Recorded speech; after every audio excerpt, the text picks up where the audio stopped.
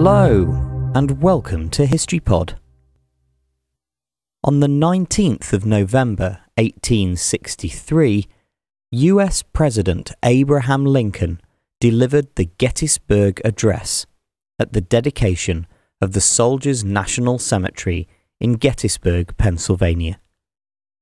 Lasting just over 2 minutes, the speech is often noted as one of the greatest of all time, and linked America's founding principles, as written in the Declaration of Independence, to the struggles of the Civil War. Opening with the famous phrase, 77 years ago, Lincoln made the speech to an assembled crowd of approximately 15,000 people, which included 6 separate state governors.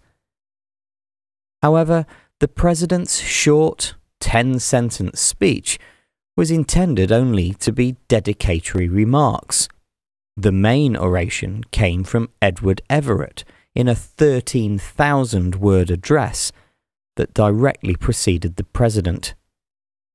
Everett wrote to Lincoln the next day, stating that the president had delivered a better address in 2 minutes than he had in 2 hours. Not everyone was so complimentary, however. Newspaper reports at the time were divided along party lines, with Democrat-leading newspapers, such as the Chicago Times, dismissing Lincoln's silly, flat and dishwatery speech. Meanwhile, Republican newspapers were overflowing with praise. The exact location and even the exact wording of the Gettysburg Address continue to be points of disagreement.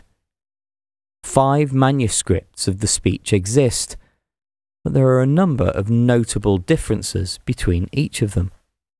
Even the inclusion of the words "under God" are disputed. Furthermore, they also differ from contemporary newspaper reports by people present at the address itself. Despite these discrepancies, the Gettysburg Address is still seen as one of the most important English language speeches of all time.